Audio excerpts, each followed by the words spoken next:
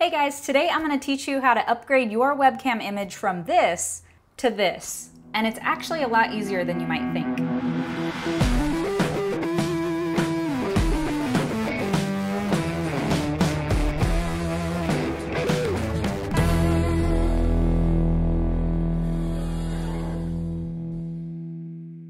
So if you guys are anything like me, I've been working from home remotely now for over a month.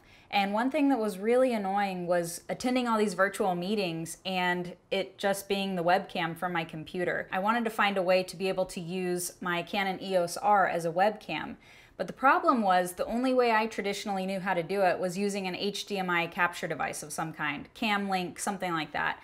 So with everyone working virtually right now, all of these devices around the world are basically sold out. So I thought it wasn't possible until I started doing a little bit of digging, and it's actually a lot easier than I thought. It only requires one cable that you should already have with any of your DSLR or mirrorless cameras, and two apps that you have to download onto your laptop. All right, so some basic things you're gonna need. You're gonna need your laptop, you're gonna need a camera, and you're gonna need some cable to connect the two. So if your camera has the ability to do tethered shooting, it would have came with some sort of USB cable to connect it into your laptop. So in addition to the hardware, you're also gonna need some software. You'll need to download two apps, and the great thing about these apps is that they're completely free. So one is called Camera Live and the next is called Cam Twist, and I'll link to both of those below. So once you've got everything installed on your laptop, you're gonna wanna plug in your camera and make sure that everything's working properly. So for me, I have a MacBook Pro. One thing about these laptops is that they only have USB-C connections. So if you're like me, then you're gonna need some sort of dongle like this that allows you to plug USB into USB-C. So we'll get that plugged in. Once you've got your camera connected to your laptop, go ahead and open up Camera Live. And as you can see here, it immediately recognized my Canon EOS R, and it's showing in this box right here that the status is active. And that's really important. You're gonna wanna make sure that your camera is showing as active. The next thing to do is open up Cam Twist. And one thing I noticed in some of the videos that I watched that wasn't described is you need to open up your preferences and change a couple of your settings. So make sure your frame rate is set to 30 frames per second, and then here in video size, change that to 1920 by 1080 under the custom category. Next, on this left window, select Siphon, and then over here in Siphon Server, select Camera Live. And it's that simple. Once you have those programs installed and your camera is connected and everything's working well, go ahead and open whatever streaming service you use for doing virtual meetings. For my team, we use BlueJeans a lot. So I'm gonna open up BlueJeans. And as you can see, we're right here looking at my webcam. You just need to, whether it's in Microsoft Teams or BlueJeans or whatever other service you use, go into your camera settings, and there should be an option here for Cam Twist, and once you select that, you'll be able to see your new webcam.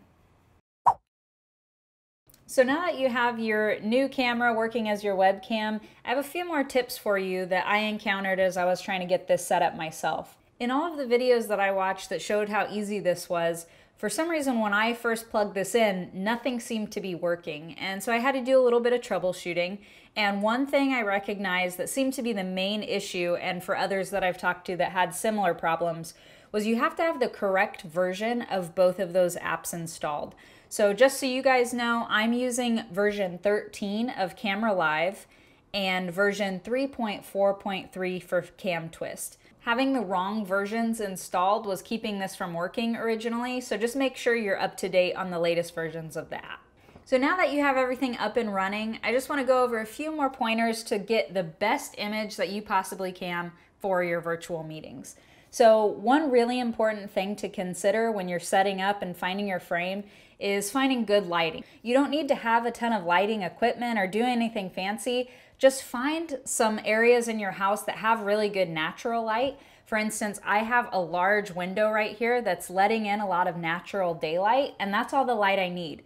you mainly don't want to sit in front of a window that's going to cause a lot of backlight behind you, because then your face will be in shadow and no one's going to be able to see you. So another thing I found really helpful is to actually have your camera on a tripod. So you can see I have my Canon EOS R here mounted on a tripod just right in front of me where my laptop is sitting. The reason I like having the tripod is it's a really stable thing for my camera. Sometimes you move your table around a lot. If you have a smaller camera body, you could use something like a Joby GorillaPod, but again, that kind of introduces some shake if you're moving the table a lot. So I really like having something really stable and durable like a tripod. Another thing when trying to find your frame is try to create some depth. So I'm sitting at my dining room table. We could have just set me up against a wall and it's just white and kind of boring and there's nothing to see there. But by having me in frame and in focus here, it creates some really nice depth behind me, and it just kind of brings that upgraded quality to your image that you're not going to get on a traditional webcam from your laptop. And the last thing to consider when you're thinking through your frame is look at what's behind you. You really don't want any like house plants coming out of your head or maybe a lamp.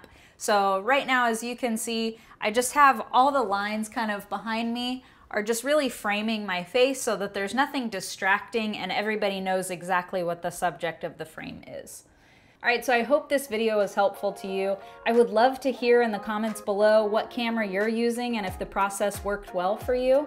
If you want more content like this or this video was helpful to you, go ahead and hit that like and subscribe button and we'll bring you more content like this in the future.